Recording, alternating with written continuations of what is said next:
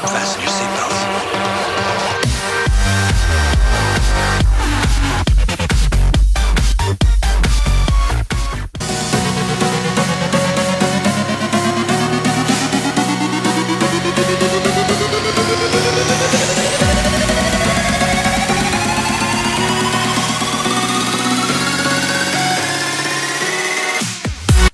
Okay guys, what is going on? Mini Productions HD here and welcome back to my YouTube channel. In today's video I'm going to be showing you guys how to get fully underneath the map on Aquarium.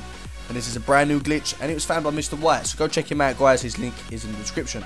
So to do this, it's going to be using a wall breaching guys, so what you want to do is jump at an angle right there, because unfortunately there's water behind it so you can't actually swim and then jump over and then pull yourself back. So you're going to need to do it at an angle guys. It's a tiny bit harder, but this is still a very easy wall breach to do.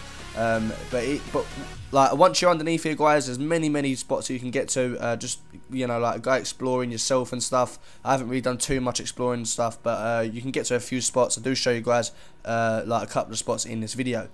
But other from that guys, that is basically it. If you did like this video, be sure to drop a like on the video. Let's see if we can get 100 likes guys. I don't really ask for like goals, but let's try and get 100 on this video, as this is a really awesome glitch.